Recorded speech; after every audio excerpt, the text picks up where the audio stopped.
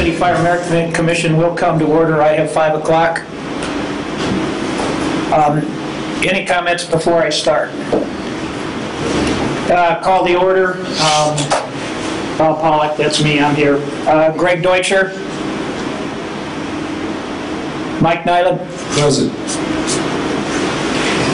Andrew Sperling. Present. And Desiree Nichols. Present. And thank you for taking the seat. We appreciate it. You're welcome. Pledge of Allegiance, if everybody would stand. And for those of you that were in the military and would like to, you can use a hand salute. Everybody else, place your hand over your heart.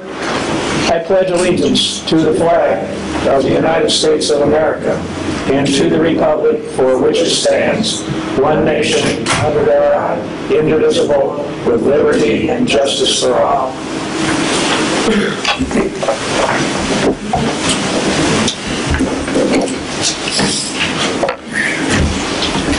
Election of officers. I guess we'll start with the president. Anybody have any thoughts? I'm going to elect Mr. Sperling for president of the Merit Commission. I'll second that motion. Well, I guess we'll go to a vote. Can we make it unanimous? All those in favor of Mr. Sperling being president of the commission, please raise your right hand. It's unanimous. You got it? I'll pass the, you got an agenda? I have an agenda right here, yes. Good. Yes.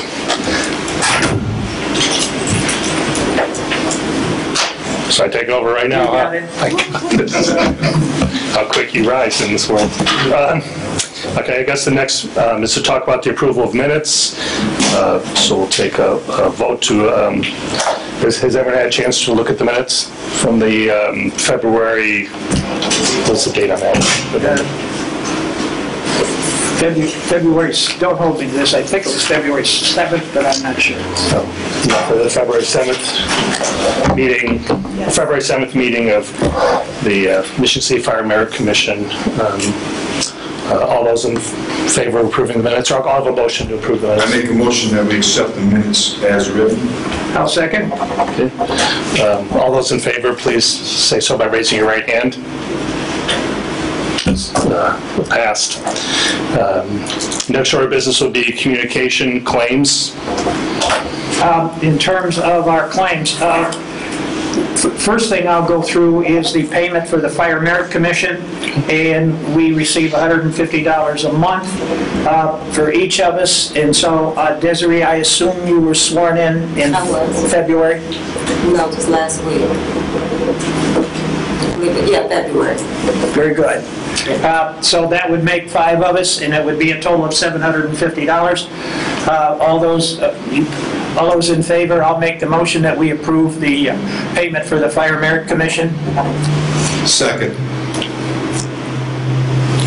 All those in favor, please designate by raising your right hand. Okay, motion And the passed. last one I have is for the attorney. That's $500 per month. Okay. And so I would make the motion that we approve the $500 for the attorney. Okay. I'll second that. Everyone who's in favor of that, please designate by raising your right hand. Okay, motion passed. So that takes care of payroll and attorney's fees. Budget report. Well, we have a situation right now that I'm going to have to look at. We came in, this was as of February the 28th, and there is a $10,000 valuation in there that I'm not quite sure where it came from. I thought it would be for the books, for the study for the URE test. That's not the case. So we're going to have to find out how that happened, and I'll do that this month. Okay. Other than that, everything else seems to be okay. Okay. Well, having nothing else to review there, is there any other questions on the budget that we'd like to talk about? Okay. The opportunity here to get a report from our City Council representative, who is not here, I believe. Okay. or we'll waive that for the time being. Do you have anything for us as a report from our commission attorney? I'm sure this is on the chief's report, but there is a meeting scheduled March 9th at 9 to review that ordinance and try to tighten that up a little bit. Thank you, Chief, for getting that coordinated. That's all my report. I'd like to move next to the report from our local union rep 475. I got about three things, actually. Okay. First, he's not here tonight, but last month I reacted to something Councilman Paul Prespolinski was saying.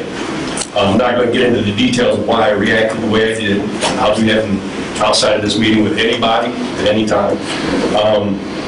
I did apologize to Paul at the end of the meeting, and I'd like to do that publicly.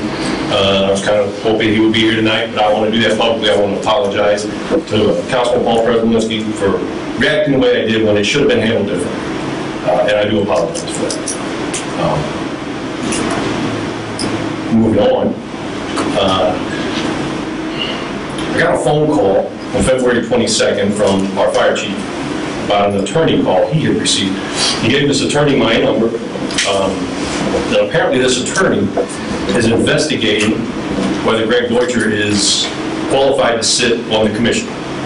And he wanted to know the union stance on this, and if there was going to be a fight, basically, over Greg Deutscher. I said if it was proven that Greg was not qualified to sit on the council or on the commission, what fight would we have? And we're not going to try to beat down or skirt the law for, to keep a guy on there if he is truly, legitimately not qualified. And if he is qualified, then Greg should fight that. And that's what I'll say on that. My other concern of that is, this obviously is the mayor's issue, and that's what I was told by the attorney. He was hired by the mayor. Now, I don't know if he meant he was hired by the mayor, and if he, was he hired by the mayor on behalf of the city, or did the mayor hire him on his own? So whose money is being used for this? I think that's an important question we should ask, and we should find out. Is he using the city's money, or is he using his own money? If it's his own money, then move on. Have at it. But if it's the city's money, then I want to know if he's doing this with every other commission board within the city. Is he checking everybody else's status as far as residency or qualifications to be on said boards or committees? I don't know if you guys want to look into that, point me in the direction I need to go to look into that or whatever, but I think it should be looked into as to where the money's coming from and if he's doing that with everybody else, if he is in fact using the city's money. And the third thing is, I know I asked last month, and you said materials on the way. The question is, what are the individuals supposed to be studying for the promotional test coming in September? What is it, the same material as the last time? Is it a new book? Is it? They would like to know. I mean, we're 6 months out. We thought it was on order. It isn't been. We're going to get it on order. Okay. And we will find out from that, but I assume it's going to be fairly close to what you had the last time. Now, that's my assumption. And the reason why I asked is because I know on one of the books there is a new book out, a new edition. So I had been asked about that. I told them, I don't know. Start studying what you had the last time, and I'll try to get more info. Find out what I can, and that's what I'm trying to do on behalf of the department and women that want to test. Chief, tomorrow we make sure that this gets on order, okay? Can you and I, whatever we have to do to get it done, get books, the books that they study. That's all I'm looking for, the additions, the book, the additions and all that, so they can start. I agree. Thank you. As far as I can tell, that would be it from us. We'll move on from a report from our Fire Chief, Doug Lecole. Good evening. I'd like to also welcome Desiree Nichols to the commission and look forward to working with you. I'm going to start with anniversaries. Battalion Chief Howard Fuller, 38 years. Captain Dennis Watland, 33 years. Captain Scott Kalitha, 19 years. Deputy Chief Mike Jesneski, 19 years. Driver Operator Shannon Borders with 10 years. Driver Operator Jason Weiss, 10 years. Driver Operator Sean Baker, 8 years. Firefighter Kyle Nyla, 4 years. Firefighter Joshua Hughes, 2 years. Firefighter Victoria Armstrong, 2 years. And Firefighter Scott Manns, 1 year. I would like to acknowledge and congratulate Barrett Taylor for being promoted to captain, Tony Sahobiak for being promoted to lieutenant, and Robert Hooper for being promoted to driver-operator. Again, congratulations to all three. Their promotions will be an asset to the department.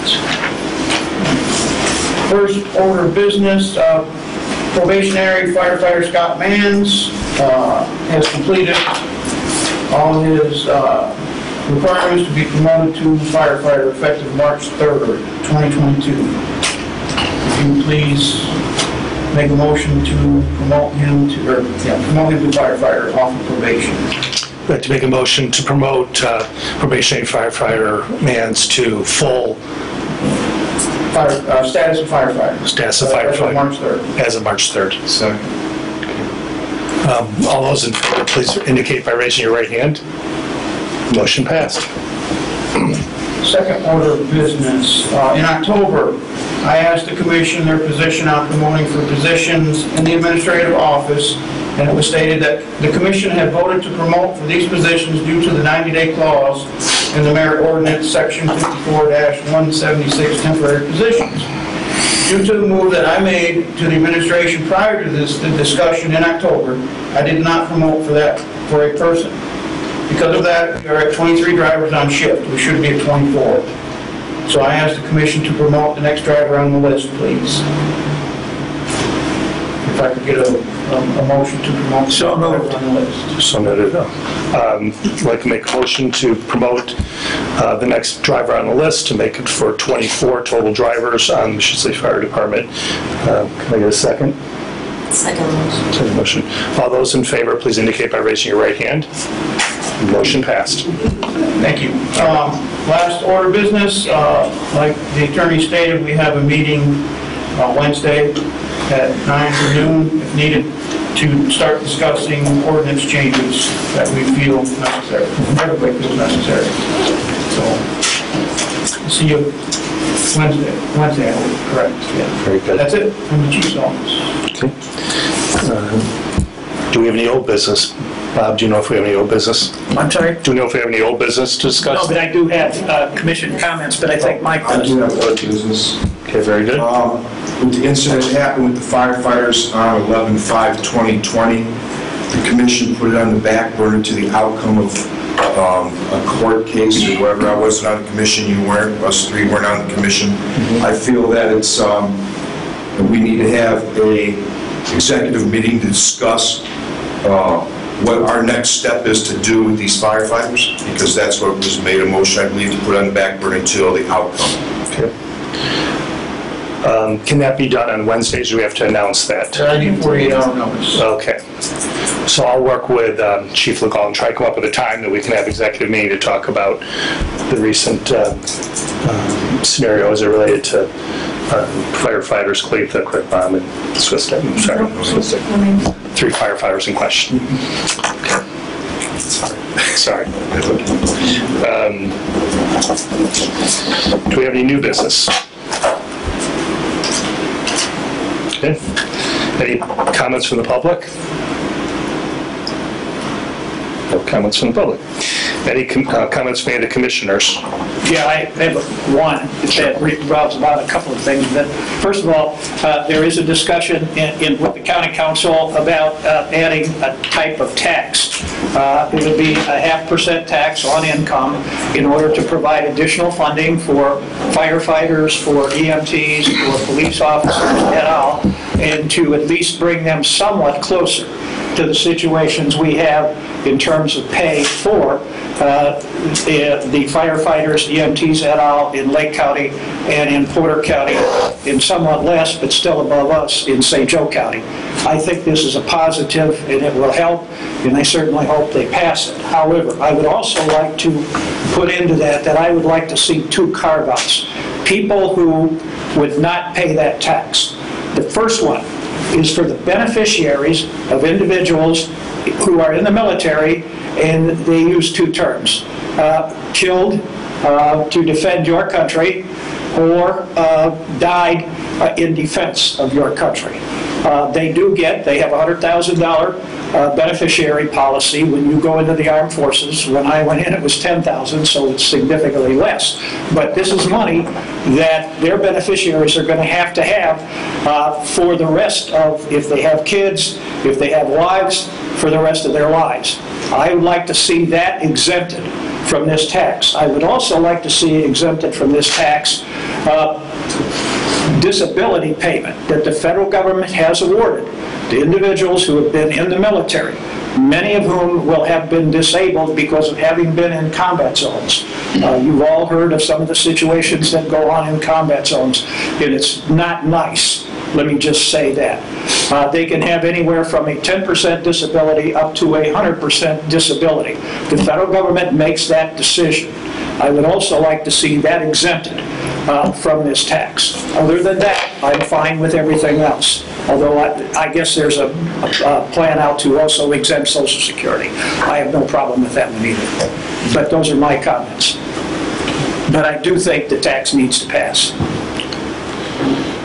Are there any comments from the other commissioners? Looks like with us extending the I can't hear you, Mike. With us extending the application process to April 15th, I think we did it? Yeah. We're up to now 16 applicants, I believe. Yes. So doing that looks like it helped us. Oh, yeah. We got more, maybe we can get another 8 or 10, it'd be great. Yeah. I don't know if I can, it's probably too late, but You can, the floor will entertain you. new business, maybe we should discuss setting, we discussed it last time, Mikey, about setting the date for the actual test, and I know you've been postponing that, to set the date. We have to close the applications first, and we talked about being late May, early June. I would say yes, till we see, and then we have to go through how many come in that are not good. It's going to be late May, early June. It does take time Right. from the time we close the applications to mail out the letters et al. So, yeah. Probably more early June, it's looking like then.